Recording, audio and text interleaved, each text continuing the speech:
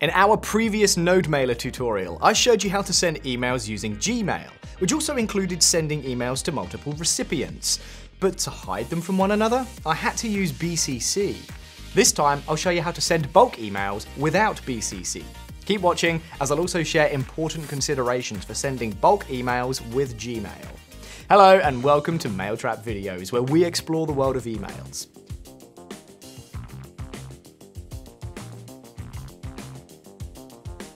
I've already added Gmail SMTP credentials to my NodeMailer project, and all the necessary configurations I used in our NodeMailer Gmail tutorial. I've also imported to the .env module to load environment variables from the .env file and the NodeMailer library to send emails.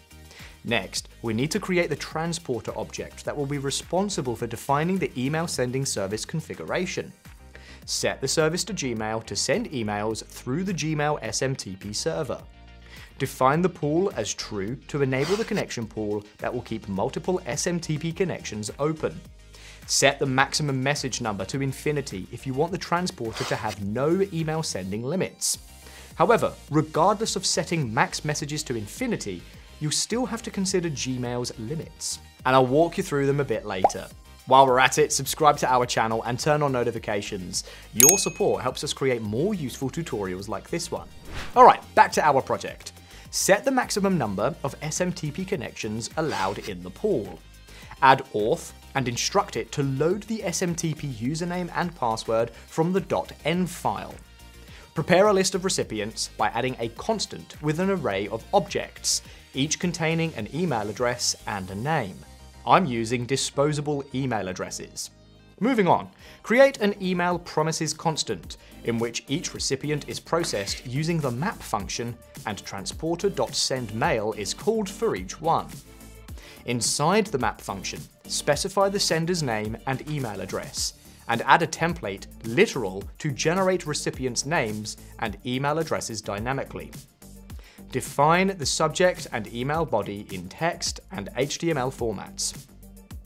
Use the promise.all method that combines all the promises in email promises constant into a single promise that resolves when all promises resolve, or rejects if any fail. This ensures bulk email sending is completed before proceeding. Finally, add console.log and error handling to log successfully sent messages and catch errors if any.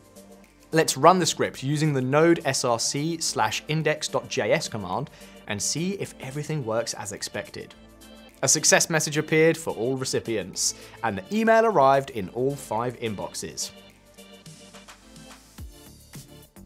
As I mentioned earlier, Gmail has multiple email sending limitations.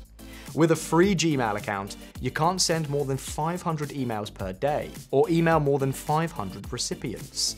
If you exceed these limits, you'll see an error. You have reached a limit for sending mail. If you need to send more, you should opt for a Google Workspace account, or better yet, an email service provider like Mailtrap. Even when sending from email service providers, don't forget to consider bulk sender requirements from Google, according to which high-volume senders must implement a one-click unsubscribe option, have email authentication in place, use TLS connections, keep spam rates low, etc. That's all for today. Want to learn how to build an email sending script with Node.js and NodeMailer? Watch our dedicated tutorial. See you there.